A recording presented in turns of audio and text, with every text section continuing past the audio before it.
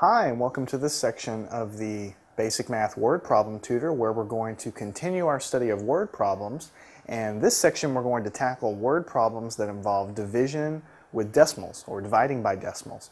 So in this course so far, we've done adding and subtracting and multiplying and dividing whole numbers and problems that deal with that. And we've started to work with decimals and adding and subtracting and multiplying decimals. So here we're just completing things, and we're going to work with problems that end up needing or having you divide two numbers together when those numbers are decimals.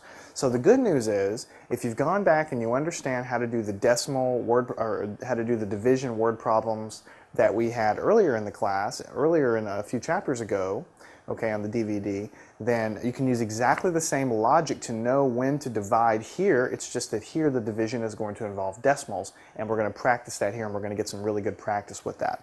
So in general, just to recap, when you have a problem that involves division, it's usually going to involve something that says something to the effect of how much does each thing cost, or you have a total amount of something, okay, and you know that each little part of that is so much. Like you may have a total amount of money, right, and you may have something that costs a few dollars. How many of these things could you buy? So when you have something that's sort of a total amount of something, it could be weight, so many pounds, or so many dollars, or so many cups of lemonade, or something like this, and then you have, and the problem tells you, that each one of these things is so many pounds or so many dollars or whatever. How many could you buy, or how much money would you need, or how many things could you get, or something like this. There's not a great keyword to really focus in on that's going to tell you 100% sure that you need to divide,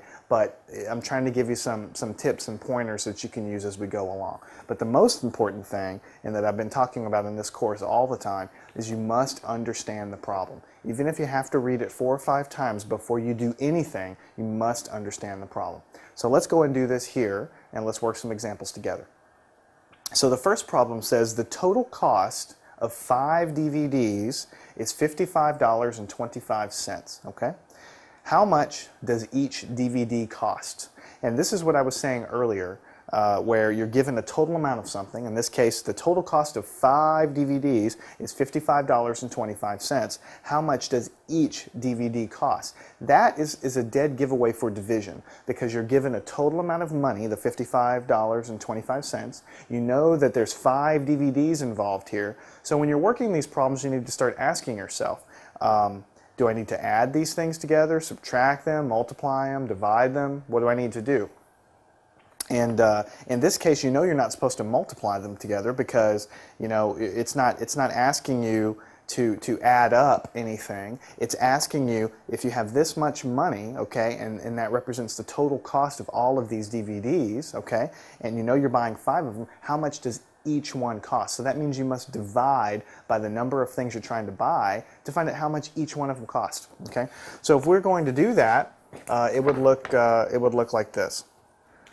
Okay, now what we're going to do then, in order to solve this, is we have our $55.25, and we want to divide into that the 5 DVDs. So what we're doing here is, we know the total cost of the DVDs, and we know that we're buying 5 of them. So by dividing them, we'll find out how much each DVD costs, okay? So this is no different concept than any of the other problems we've done in division. It's just that now you have a